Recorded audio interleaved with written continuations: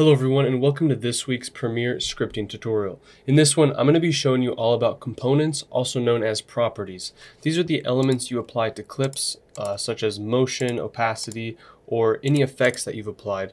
And we can actually access these, go in and change the values, or even apply keyframes inside of Premiere with the script. So today I'm going to be going over how to go down and access these properties or components, how we can get their display name, their match names, as well as some of the methods or things we can read and do with them. Before we get started, I do want to remind you down below, hit subscribe and the bell icon to be notified of new videos coming out twice weekly in the channel.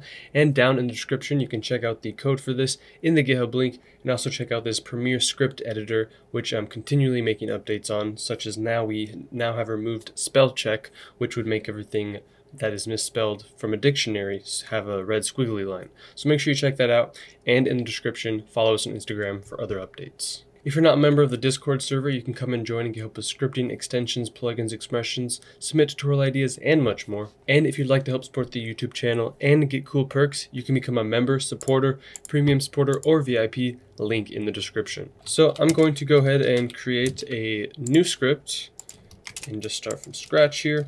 Still need to fix that, but we're going to start off by going down and grabbing a clip and reading its components. The way we do that, we're going to start by grabbing, say, a sequence. So I'll say var sequence is equal to my app.project.activeSequence. We're going to assume they have a sequence open here in the panel. And next, we're going to grab one of the video tracks with a clip on it. In this case, video track 1 has our clip. So I'll say var vtrack is equal to our sequence.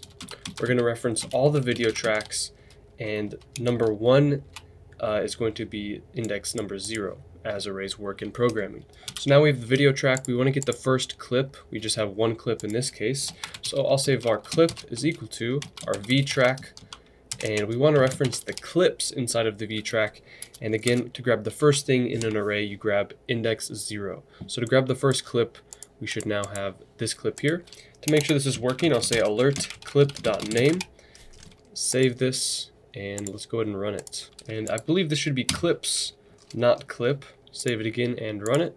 And there we go. Now we're getting the name of our clip. Now we can look inside of the sort of effect controls panel using .components. This will give us a list of all of these video components that we have associated with it. If you wanted to check the audio, you would need to select the clip on the audio track, which gives you access to specifically the audio effects. But in our case, we just want to be looking at the video. We can go into the motion, look at the rotation, scale, and all that. So let's go ahead and loop through all of our components. To do that, I'll say create a for loop, var I is equal to, let's start at 0. And we'll say I is less than our clip.components. And checking the guide to get the number of components, we need to say .num items. So we'll say .num items, and then I++. Then we'll go ahead and say, add a little space here, alert clip.components index I. And I want to grab the display name, which is what is displayed inside of Premiere right here. So now when I run this, we're going to get opacity, motion, false color, and those are the 3 video effects we have applied. You can see it's actually not reading the time remapping. I think if you actually made the time remapping enabled by adding some keyframes, then this would then be visible. But in this case, it's just grabbing these 3 plugins that are enabled and visible. So real quick, if we want to go ahead and maybe say var motion effect, we can just call it that, and we want to get the one that says motion. So I'm going to say if clip .components I.display name is equal to motion, then our motion effect is going to be equal to clip.components I. This will give us a variable with specifically this motion effect. So now I can go in and adjust the individual properties or read them. So if I say, after all this for loop, we still have the variable. So we'll say motion effect dot properties, and let's try and get the first property. Let's get I think it's display name. It may be name. If I go ahead and alert this, save it, you can see we get position. And if we go into effect controls, the very first property indeed is position. So that's basically how we access the clips, the components within them, and then the properties of those components. Now the properties are kind of where the fun is, because you can change the values, say change the position, or you can even add keyframes to achieve a lot of cool effects. I'm going to change my motion effect variable to this effect because we're looping through our effects. I'm going to remove this if statement and say this effect is equal to the current component we're looking at. Then I'm going to add another for loop, and I'm going to loop through all of the properties of the current effect. So I'll say var e is equal to 0, e is less than this effect dot properties. And I'll have to refer to the guide here, but if I say dot properties dot, see what we need to get the length of the properties. It might just be length actually if it doesn't tell us. So let's try dot length e++, and this time I'm going to say alert this effect dot properties e dot display name. Save this and run it. And now we're going to get all of the different properties looped through of all of our effects. So this is how we can loop through and get all of that information. Now what can we do theoretically each time we have one of these properties?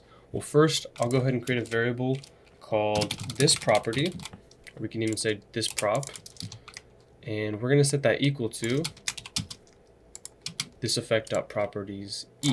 Here's a list of all the useful stuff that we can do with our property. So we have this prop, which is a reference to the current property. It's not inside of our for loop right now, but just imagine that we can apply all of these different things or change these things for any single property, for any effect inside of Premiere. The first thing we can do, which I've gone over before in a tutorial, is how to add a key, which we can just apply a keyframe with the .addKey method to any property, given whatever time we give it. Another thing we can do is get the number of total keyframes for the property by saying .getKeys. We can also get the current value, which is pretty useful, and this will give us, depending on what kind of value type it is, different results. It won't necessarily give you 960 by 540 for our position. It might just give us the value of 1, indicating that that is the multiplier of the default position. The default position in any Adobe application is always half of the width of the composition or sequence and half of the height. And if I multiply that by 1, I get 960 by 540. So sometimes when you read the values from these properties, you're going to get strange things. Just know that sometimes they're converted to be normalized to whatever the default is. A little bit complicated, but as you experiment more with these properties, you'll understand. Another thing we can do is get the value at a certain time, a certain key at a certain time. We can't necessarily provide it the certain key index like we can in After Effects scripting. We have to tell it what time the keyframe occurs at to get the value of that particular key. And we can also use .getValueAtTime, which again just references a specific time, and this will, if you want to check maybe between a keyframe, this will work as well. Then we have .isTimeVarying. This lets us know if there are any keyframes applied or if the stopwatch is enabled. Then of course we can remove a key, very self-explanatory and useful. I believe you also have to provide a time for that. Let's go ahead and check in the guide. .removeKey requires a time, yes. We can get the color value. We can set the color value of a property, giving it alpha, red, green, blue, and a true or false if you want to update the user interface. This is a common theme in Premiere scripting. We can also generally set the value of something. So we give it the value if we want to change like the rotation, we can give it a value here of like 90. And then if we want to update the UI, we can say true. And you'll usually want to update the UI because Premiere has kind of like a slow update system and you can force it by saying true. And lastly, we can set the value at a certain key, which we provide it with the time that the keyframe occurs at, the new value we want to set it to, and if we want to update the UI. Now, lastly, I'm just going to copy this one line of code, this prop.getValue, and let's alert the value of each of our properties as we loop through them. So I'll save this and run it, and we actually need to say .toString because in Premiere scripting we need to only alert strings. So we get 100, 18, 0. And as you can see, we get all kinds of different values. And these look like the actual position. So I was wrong in saying it's 1 and 1, it's 0.5 and 0.5. It must just be based on the comp dimensions or the sequence dimensions. But you can kind of see as we go through these different values, when you have something like a color or text, you might get strange values like this, and that is something for another tutorial. But you can go through again and get all the values of these properties, do other things like change the color, add keyframes, check the value of keyframes, and much more.